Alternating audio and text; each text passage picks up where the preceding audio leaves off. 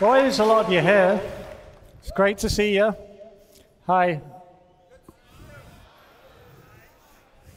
My name's David, but everyone calls me Bone.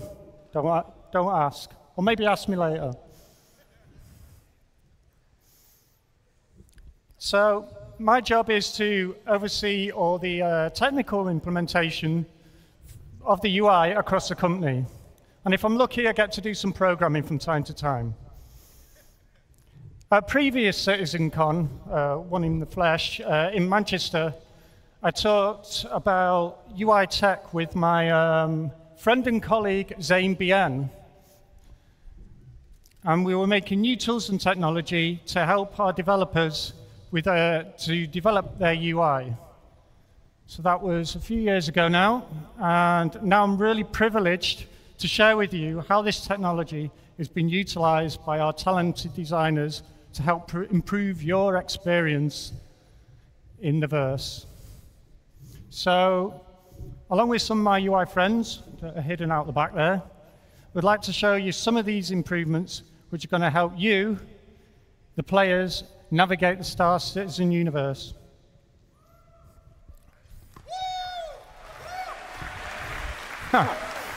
So, why are we doing this? Well, Star Citizen is big, really big. There's so many unique places, massive planets, moons, space stations, rest stops, you know, there's just loads of places to explore.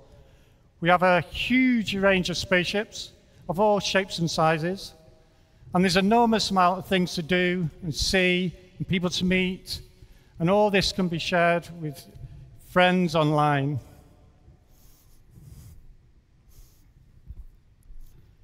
And as we've seen today, as our amazing online technology grows, it takes great leaps, and our online player count grows, the possibilities become almost endless. So how are we going to make sense of all this? Right.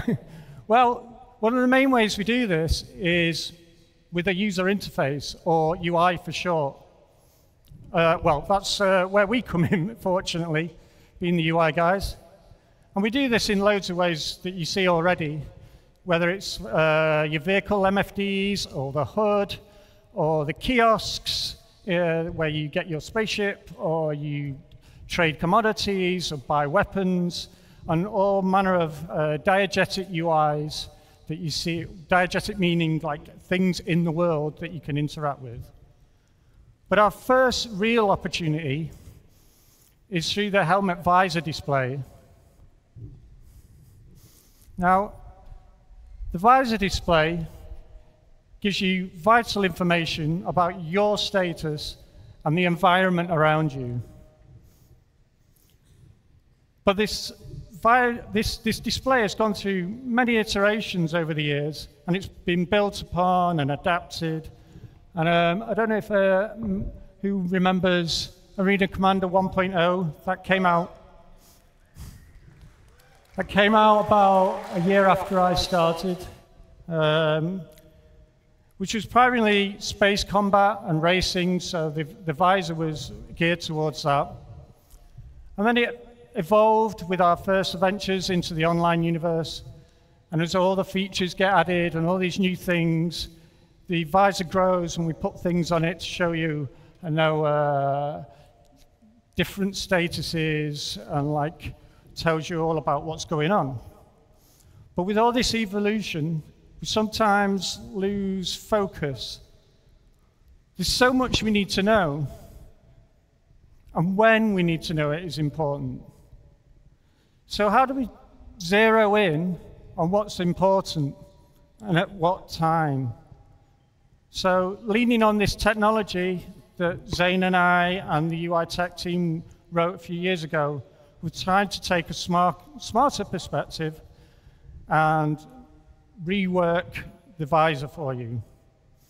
So I'm not going to tell you about that. I'm going to invite Simon Bursey onto the stage, and he can tell you more about it.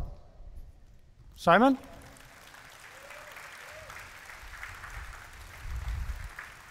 on this. Hey, everybody. Okay, so Star Citizen, as you know, is a big project which has evolved over its lifetime.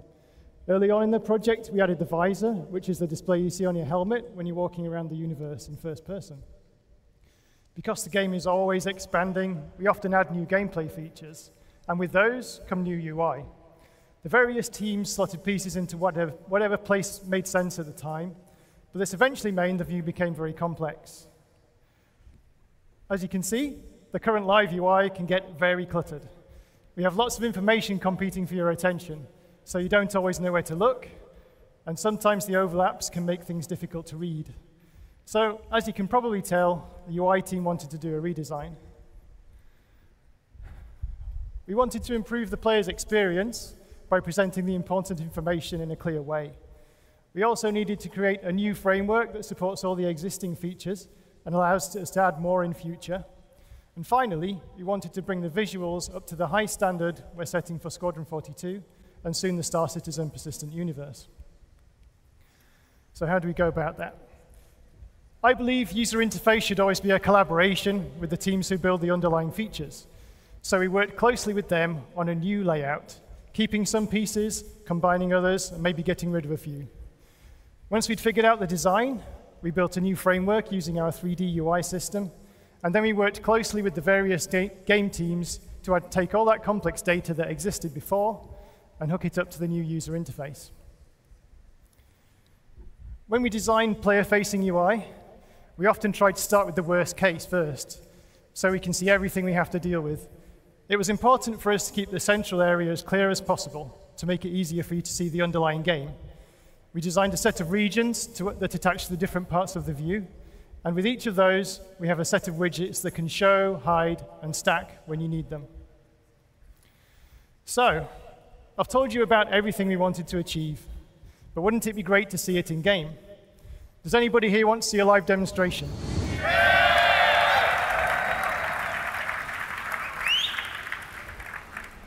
Good. I was hoping you'd say that, otherwise it would have been a very short demo.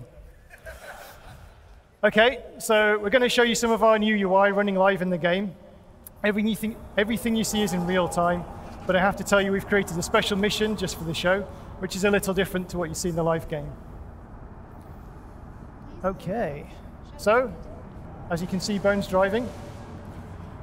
I'm going to say Bones' name a lot, and the other guys too, so it's probably the most times you'll hear that in any presentation. Okay, welcome to the Orison Providence platform. You may have spotted it earlier, but today is the first time we've shown the new visor we developed and tested in Squadron 42. But you'll be happy to know all the UI you see today is going to make its way to Star Citizen. But this is secret UEE Navy tech, so we'll give it a different look for the persistent universe. As you can see, the display is very clean by default. Many of the elements are contextual, meaning they appear when you need them to avoid cluttering the screen. We've also temporarily hidden a couple of things so we can focus on them later in this demo. Okay, Bo, let's move into the scene, please. All right.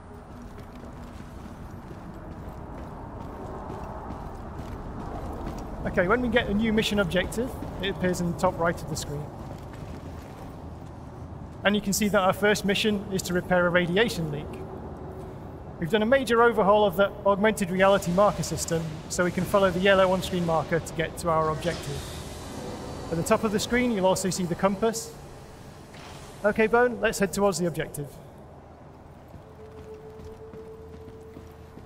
We were already happy with the way the player status widgets worked, showing you contextual information about your character and environment. So we've given them some visual polish and added a few new ones.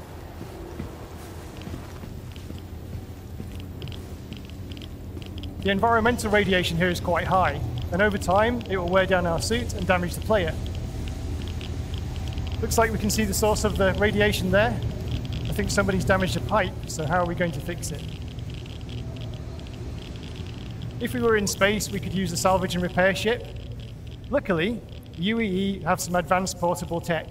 Bone, please equip the military multi-tool. The military multi-tool from Squadron 42 has various modes. one of which gives us the ability to salvage and repair while on foot. Okay, Bone, let's use the multi-tool to repair that pipe.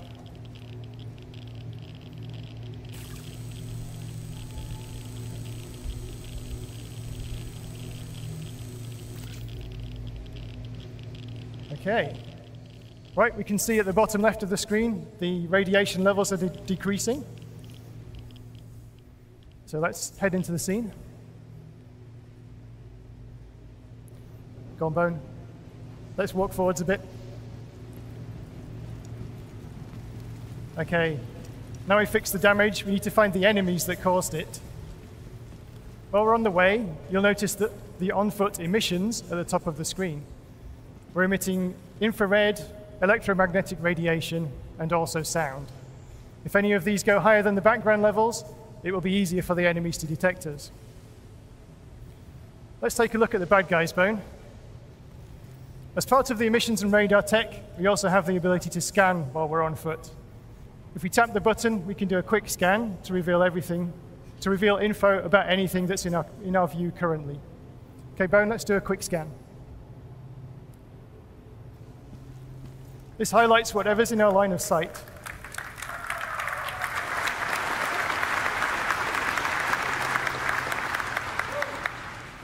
There's also some risk and reward to the scanning system. By holding the button, we can charge our scanner, and this reveals enemies through walls using a more powerful wave. But it does cause a spike in our emissions, which makes us easier to detect.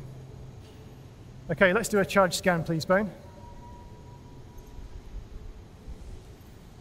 Okay, we can also see the augmented reality box outs, which give us a summary of what we've detected. Okay, let's have a look at our weapons. Let's get the gun out, please, Bone. Okay, we wanted to help the player see their equipment during combat, so we upgraded the weapons display. As well as the ammo in the gun and the spare mags in their pockets, we also now show the player's explosives and med pens. Okay, let's fight the bad guys.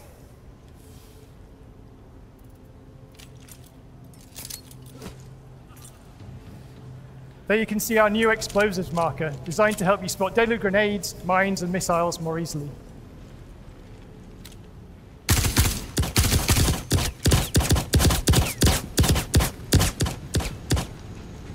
I got you covered.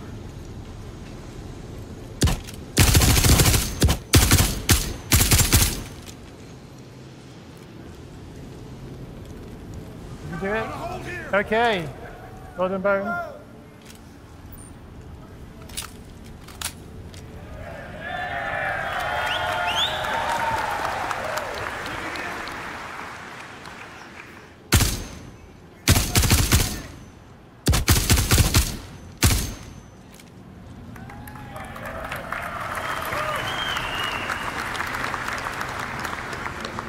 Success. Okay. There's no more hostiles nearby, so let's take a moment to talk about the Mobiglass. The Mobiglass is the Star Citizen equivalent of your smartphone. It has various apps that hook into the gameplay systems. Like all the UI we're showing you today, we wanted to redesign it with the player's usability in mind, to make it look good and also lay the groundwork for future expansion. Let's bring up the Mobiglass, please, Bone.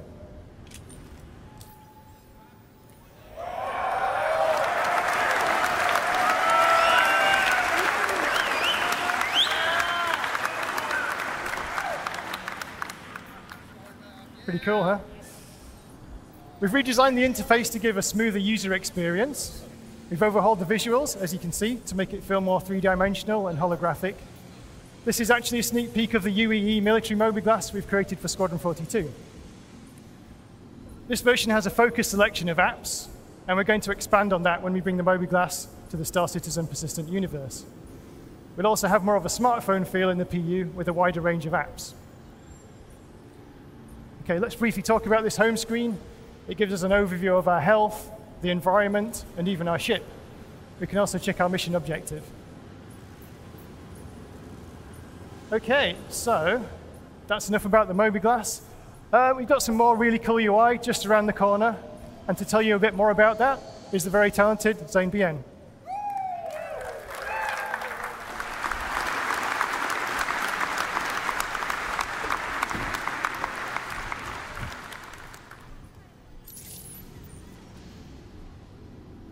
Throughout human history, as we have ventured towards the allure of the unknown, we have used cartography as a key component to help shape our understanding and make sense of the world around us.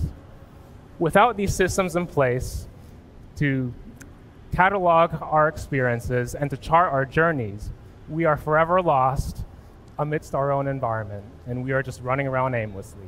This is why it is super important that you, as citizens of our ever-growing, ever-evolving, persistent universe, are equipped with the tools necessary to make your ventures meaningful. So, with that said, I want to show you something that I think is extremely cool. So, Bone, our next objective is to go to the map kiosk and download a terminal.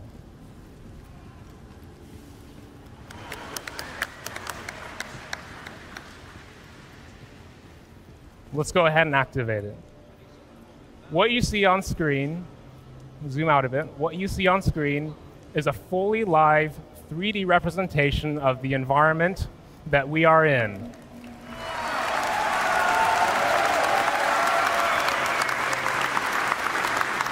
You can see callouts of the various default points of interest. You can pan the map around, you can rotate it, and you can even cycle the floors that you're on to isolate the visuals of the floor that you're on. So our current objective, it's much more interesting if we can actually take this on the go. So let's download it to our data bank.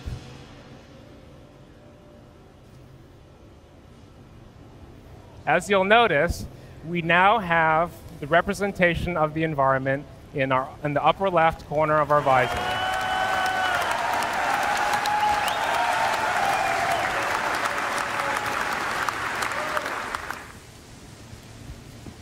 Now, the thing that's really interesting to note at this point is not all environments will have such a convenient kiosk available. You may encounter run-down settlements, or you might come across a cave that no one else has ever set foot on before. What will happen in this instance is your radar will incrementally update your map, and it will incrementally reveal your environment and just save that to your data bank. So you kind of reveal it incrementally. So this map, what we see in the upper left corner of our visor, is not really just a map. What it really is actually data. It's our radar. And we can see contacts on our radar as we scan. And it's basically what we have available stored in our data bank. So because we have the location data saved to our data bank, we can obviously access that via our mobiGlas. So let's go ahead and pull it up in our mobiGlas, because this is going to get really interesting.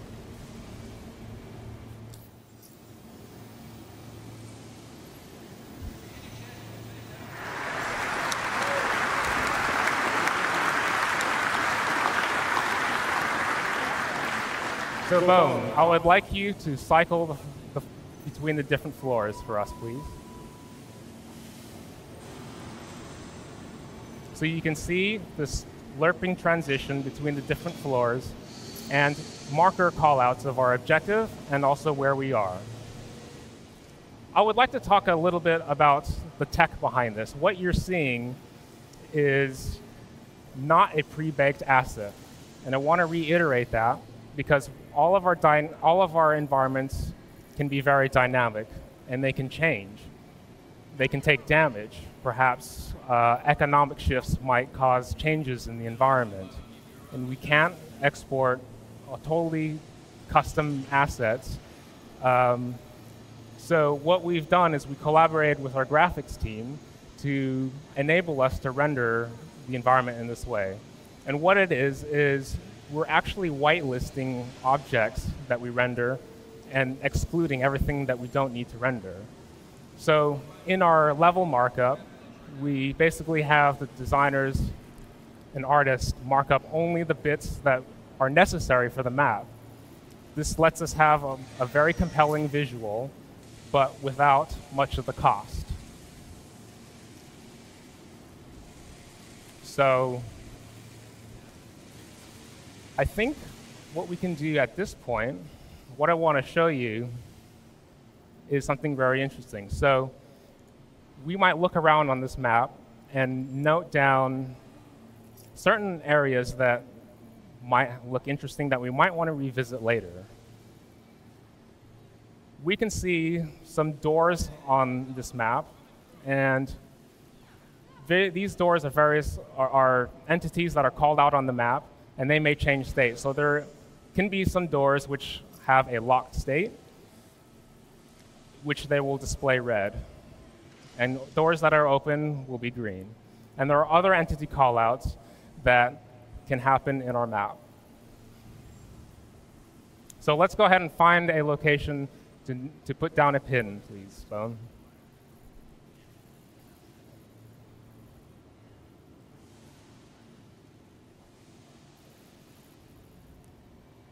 Maybe that one. Maybe that door looks interesting. Press T. So what we can do is set a marker, and we can customize the details of that marker. Now, what you'll notice as well is as we set markers, there's metadata that is encoded into each of these markers on top of the customized name that we can specify. So we can mark as many markers as we want in this map. And these are all saved to our data bank, and we can eventually share these markers and even sell these markers on the market. So the thing about this, we can't really talk about markers without mentioning data running.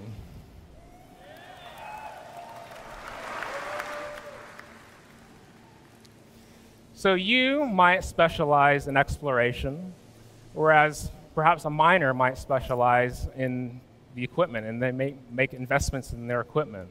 So you, as an explorer, might be in the business of going around and exploring and finding locations that are very valuable to other professions.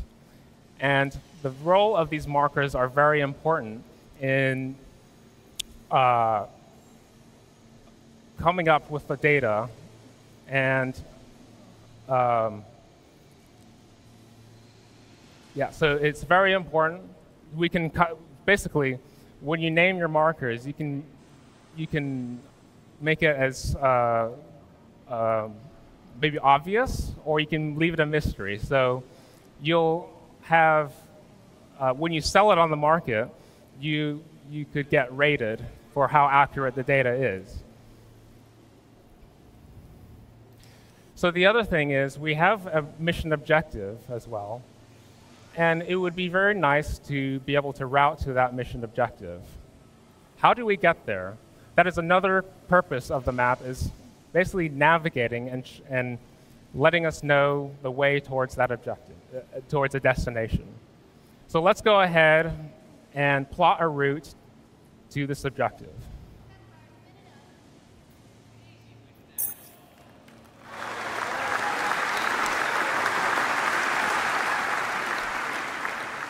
So we can see a line being drawn from where we are up the stairs to our destination and where we want to go. So you will no longer be lost amidst all of our super complex environments. And what's worth mentioning at this point, and what's really cool, is this under the hood is actually utilizing another piece of tech, AI pathfinding. And so what that allows us to do is leverage other existing tech to basically, it does all the heavy lifting, we just make it look pretty. So because of that, there are certain cases where the path might be blocked. It might have a locked door, or there might be a fire that is in our way. the AI pathfinding will account for that. It will go through doors, it will handle elevators, and it will handle fires, locked doors, and it will just handle everything. So that is an example of sort of a piece of tech that we've leveraged under the hood to help us achieve this goal. So,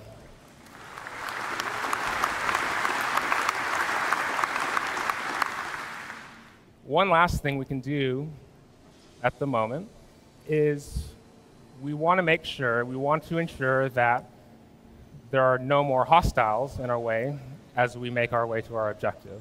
So what we can do is we could send out a ping. Bone, if you send out a ping, please. So the scanning will also be represented in the map in the same fashion as it is when you're in FPS. So we know that there's no more hostiles. Let's go ahead and make our way to our objective. As you can see in the upper left corner, we now have the route line represented, our destination, and the distance it takes to get there. As we traverse this path, the path automatically updates, and if you deviate from that path, it will recalculate the route you need to get to your destination.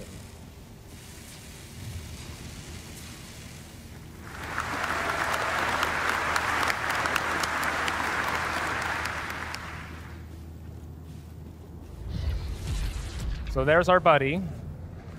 He's flying in. So we'll make our way up to the Carrack here, to the right.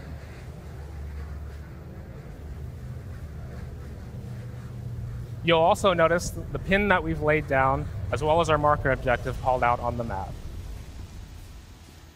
And as you'll notice, as we head up the stairs, the floor will dynamically change as you head up the stairs. If we can get past this first bit, if we don't trip up. So as we make our way into the Carrack, it's not just environments or caves or cities.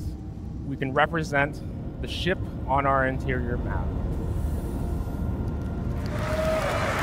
And it's totally seamless as you transition between the two. So let's go ahead and pull up our mobiGlass again and get a wider view of our ship.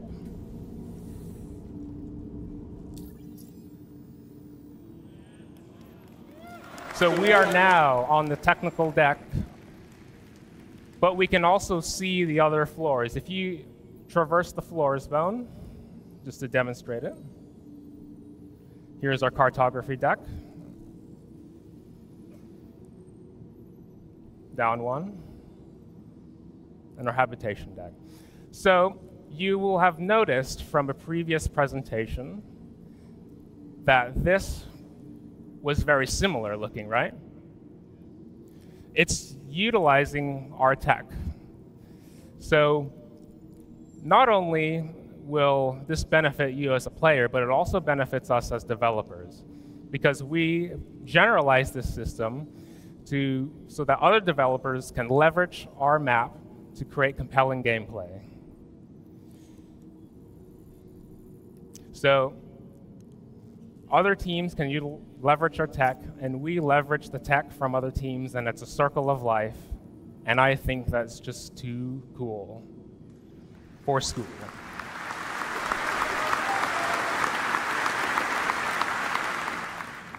So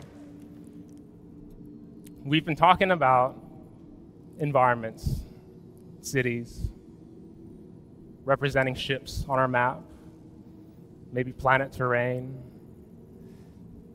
These are quite, I mean, our universe is quite big, right? That's only a small fraction of what our universe is. What happens? Have we tried this? What happens if we just take your mouse wheel and just zoom out a little bit? Keep going. Keep zooming out, all the way out, all the way out. Let's go, let's go. So it's not just the interior map. It's not just the radar.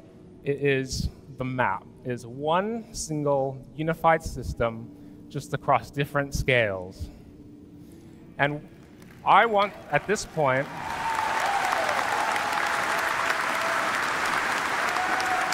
we are above Crusader, and at this point, I want to invite Emily Hansen onto the stage to talk about the map as seen at this scale. Thank you very much, everybody.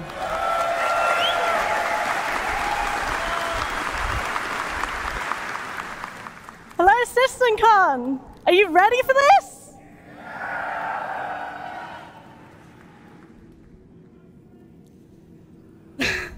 Phone, do you want to click on the marker? As you all suspected, this is the STARMAP.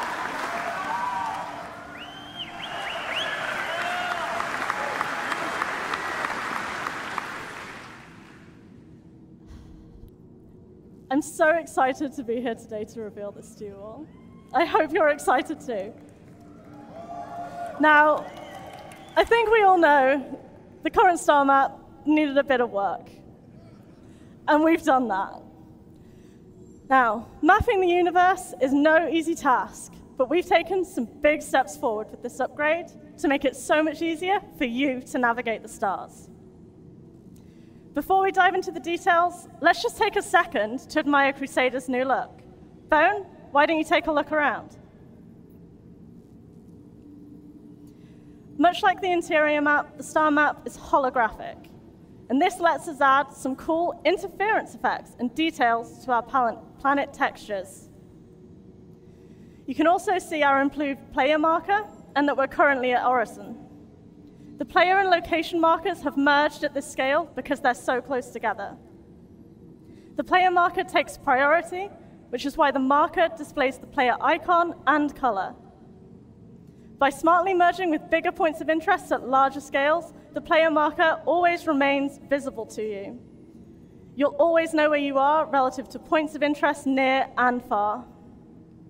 So, is everyone ready to see more? Bone, let's take the step back button. That's the one on the right over here. So we can see, take a look at Crusader and all of its moons.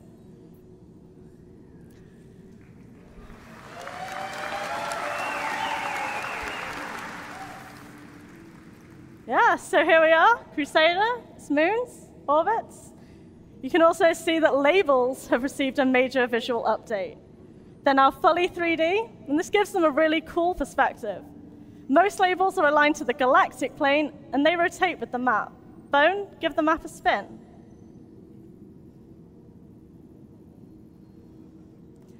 Bone, can you tilt past the horizon, please? Cool. When we do this, the labels flip so you can always read them clearly.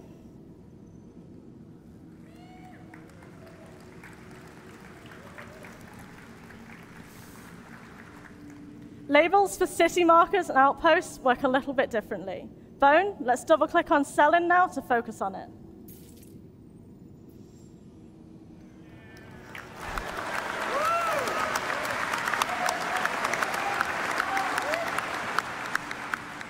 Surface labels face the camera and appear when they're in the central part of the planet, reducing on-screen clutter. Bone, want to show this in action?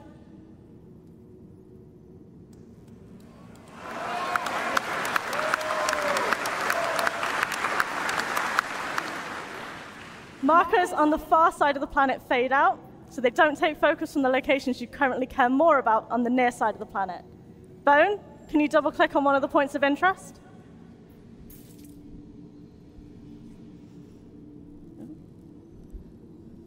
As we selected this marker, its label will stay visible at all angles.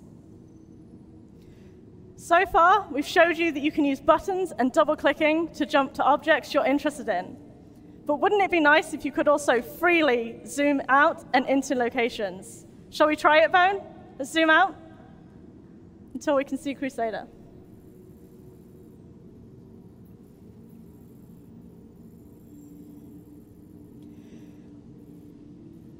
We wanted to ensure you have freedom to move around, but this flexibility requires us to be really careful about how and when markers appear. Markers need to disappear when they get too small, but also stay visible when they're still relevant to your view. This isn't simple because objects in a solar system are vastly different sizes. Think about the size of a star versus a planet versus you, the player. You're kind of small compared to a star, right? Our solution is a technique we call cosmetic scaling. This allows us to draw a marker at its real size when we are close to it and artificially increase its size as we zoom out until we reach the point where it collapses into larger points of interest in the hierarchy. You can see this in action here. There's no way Crusader and its moons are this size at this scale in reality. They've been scaled up massively so you can see them. Bone, let's zoom out a bit more so we can see the moons disappear.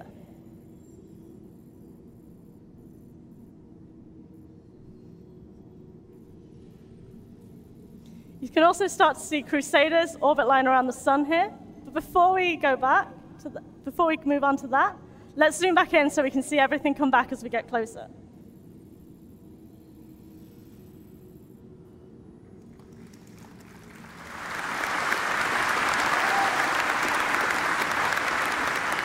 As well as zoom, you can also pan around the map unrestricted. Bone, feel free to have a quick look around. As we draw closer to a marker, the cursor automatically magnetizes to it. This ensures you never lose track of what you're trying to view when you zoom in. No more zooming in on empty space.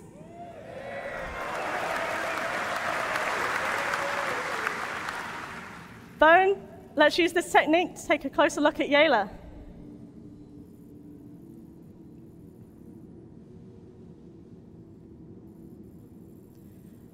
The magnetic cursor does not require us to click on markers. Keep zooming in. Bone, can you keep zooming in? Thank you. You can see that the surface markers appear without us needing to select Yayla itself. Imagine how much easier finding that outpost will be now.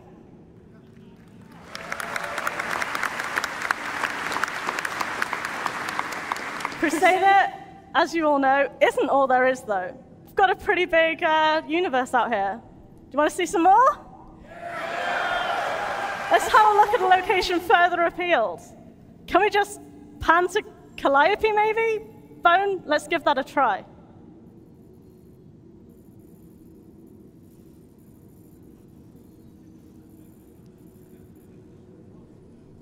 Yeah, I think we're getting lost. Pretty sure we can all disagree this might not be the best strategy. So what can we do? Bone, let's try clicking on the middle button over here. This returns us to our previously selected marker. As I mentioned, we did not select Yayla, so we've gone back to Selin. So now we know where we are. That's a step in the right direction, but we're still not at Calliope.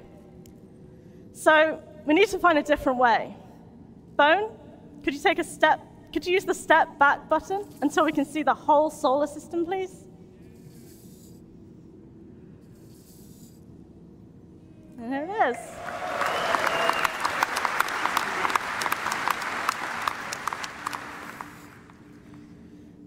I think Calliope is one of Microtech's moons. So if we double-click on that bone, we should be able to see it.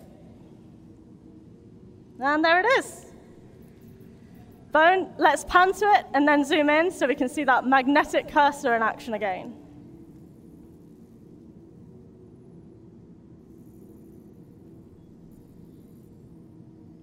Can you zoom in, Bone? Thank you. It's so cool to see more of our moons and planets and how different they all look.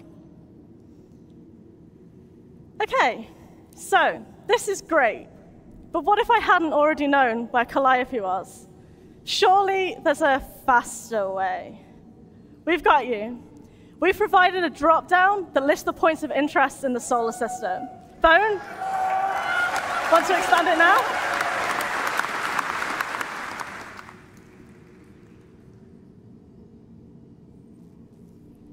Go over a little bit. We're actively working on ways to improve the way this list is presented to you, to make it even easier to find what you're looking for. And yes, this will include search functionality.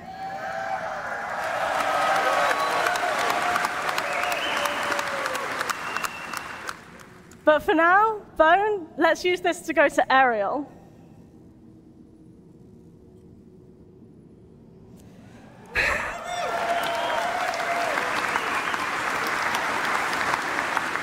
I absolutely love zooming around on this map.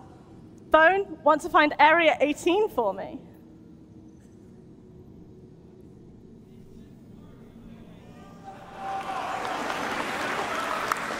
So, Area 18 is currently on the dark side of the planet, it seems. Of course, it's not just planets and moons. Bone, how about we take a look at Security Post Korea?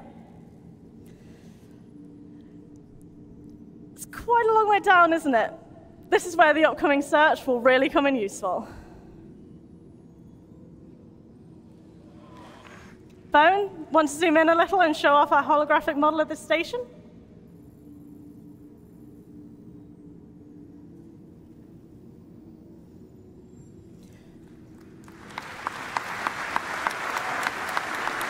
Bone, can you also drop the drop down again, please? Thank you. As you may have noticed, the recent list in the drop-down populates as you click on locations in the list. It will remember your 3 most recent selections, so you can use this to quickly return to places in case you want to check something else again. Bone, let's use this to go back to Aerial.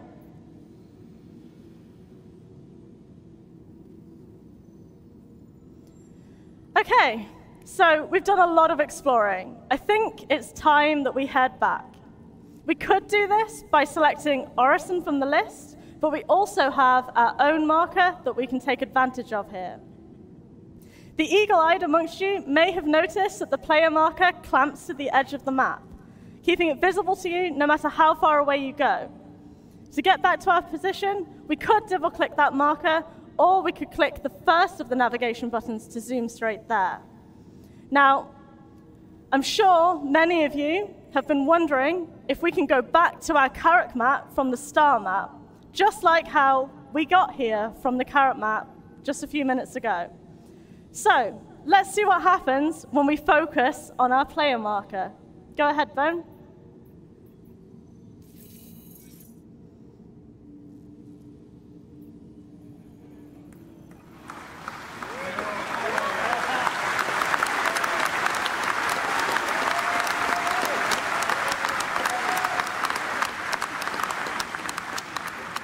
All right, so yeah, here's our carrot again.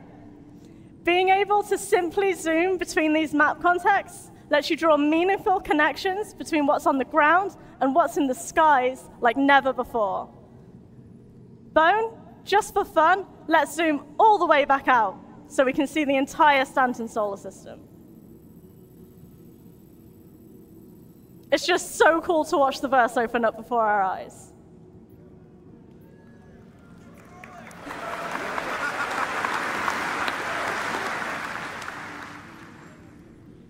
With all these new possibilities for moving around the star map, you should never find yourself lost again.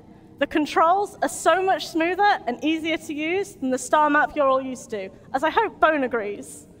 Knowing that what we've shown here today is just the beginning for the upgraded star map.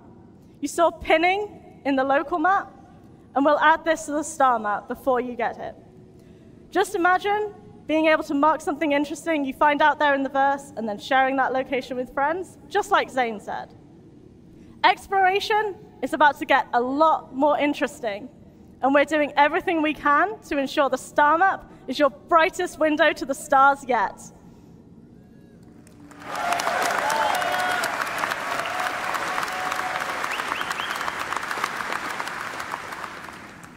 And now, let's welcome our intrepid demo driver, Bone, back to the stage.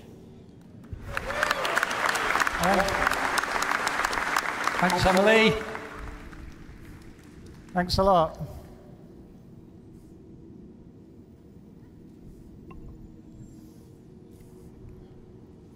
So we're really, really excited about getting all these features into your hands of the players of Star Citizen and Squadron 42.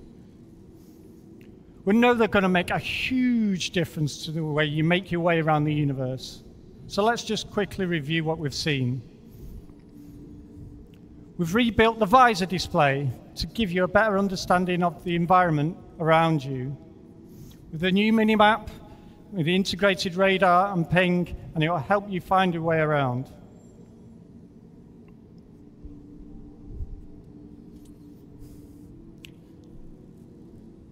There's a new mobiGlass coming with its sleek new design.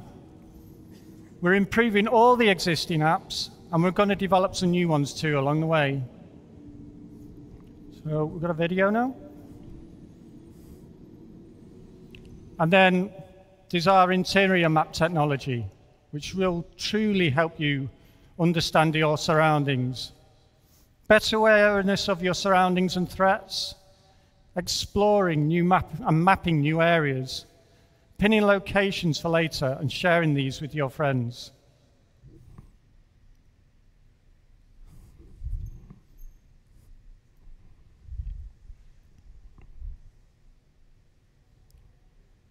Or the Idris. That looks great.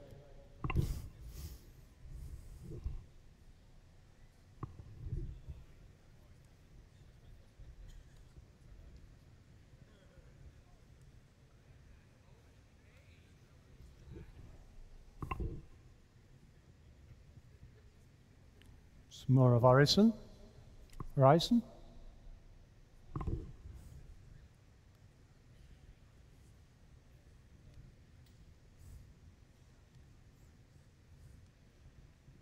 And of course, our entirely new integrated STARMAP with its new interface and, let's face it, a much needed refresh to the user experience.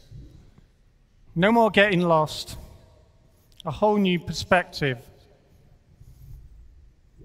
With all these upcoming features, where will you explore today? Thank you very much. Cheers.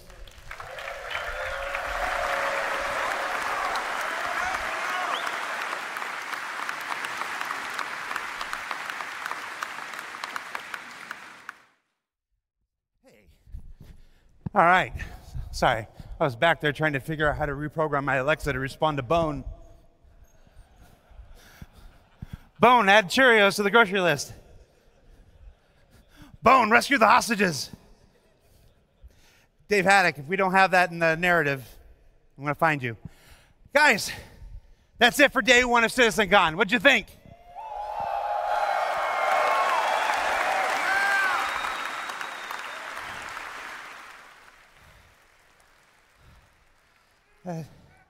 That is a heck of a day one. You want to do it again tomorrow?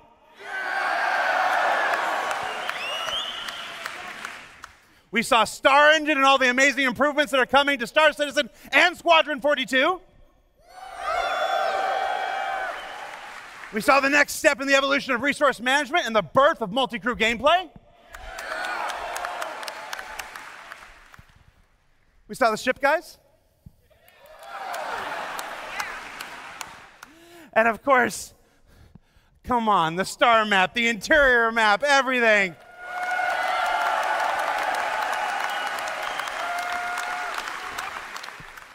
I often joke that we're just like you in many of the same ways. We want the same things. We need the same things. We have all collectively, all 1,300 of us working for Cloud Imperium Games, been like, when STARMAP? When? To see it. So good. So yeah, this wraps up day one. I'm going to tell you that Hall B is going to be open for about another 2 hours. So if you haven't had a chance to check out the Pyro Playground and all that stuff, go ahead and do that. Tomorrow, be sure you come back.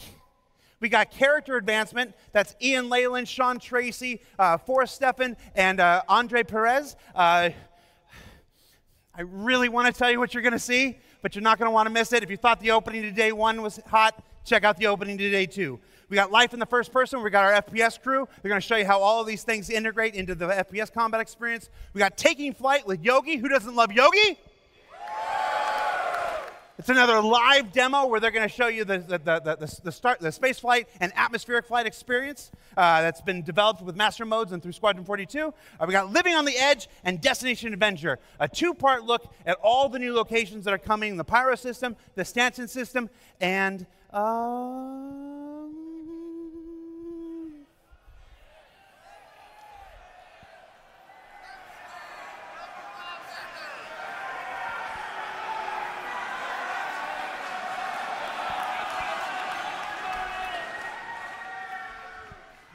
I've been here 9 years. I got to make it to 10. So yeah, everybody, from the bottom of my heart and standing here in front of the 1,300 people who make this game possible, thank you for joining us for CitizenCon. Come back tomorrow, 11 a.m. Pacific. We'll see you then. Day one was great. You ain't seen nothing yet. Take care, everybody.